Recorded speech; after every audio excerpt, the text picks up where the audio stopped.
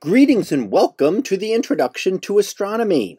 In this week's Misconception in Astronomy, we are going to discuss the idea that people in the Middle Ages believed that our Earth was flat, and see that that is really not correct. So let's take a look at this. First of all, that was definitely not the belief among the educated people of the time. Now, the common people who never went to school, never had any kind of education may have believed this, but the educated people would not have believed that the Earth was flat.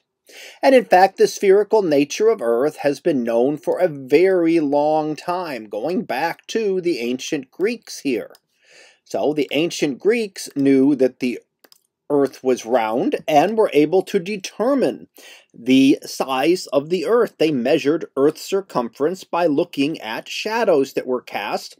At one location on the first day of summer, there was no shadow. On another location, there was a shadow, and that angle then told you what fraction of Earth's circumference these two locations were apart.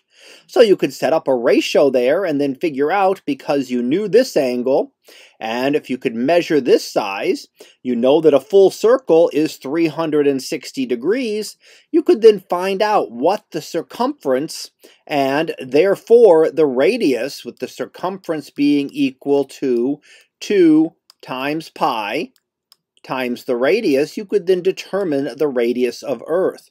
So the ancient Greeks knew this thousands of years ago. Now, what there still was at the time was there was a debate as to the size of Earth. And the opposition to Columbus was based on this, not on whether the Earth was flat or spherical. Columbus believed that Earth was a lot smaller, so that he would be able to travel across and would not take as too long and would be able to bring sufficient supplies to get across the ocean to India. Now, it was of course then found out others believed that the Earth was much larger, and not that Columbus would sail off the edge of Earth, but would never be able to carry enough supplies to reach land.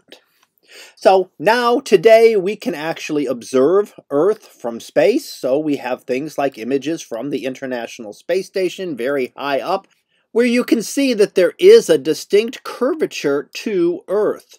So we can start to see the curvature here. From lower level flights like the International Space Station, you cannot see the entire Earth at once, so you cannot see the entire spherical nature of Earth.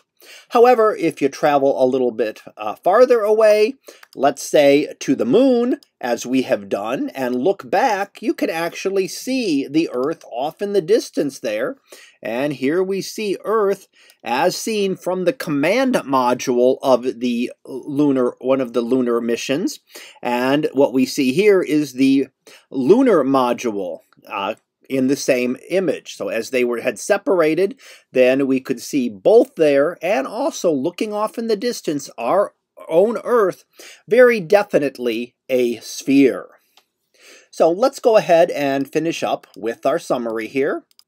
And what we looked at here was the fact that the spherical nature of Earth has been known since the times of the early Greek philosophers who measured the diameter of Earth. Opposition to the voyages of Columbus was based instead on differing estimates of Earth's size, not on any discussion of whether it was spherical or flat. It was whether the sphere was larger or smaller. And we looked at how we can easily see curvature of Earth from places like the International Space Station, and we can see the entire spherical Earth from lunar missions. So that concludes this week's Misconception in Astronomy. We'll be back again next time for another Misconception in Astronomy. So until then, have a great day, everyone, and I will see you in class.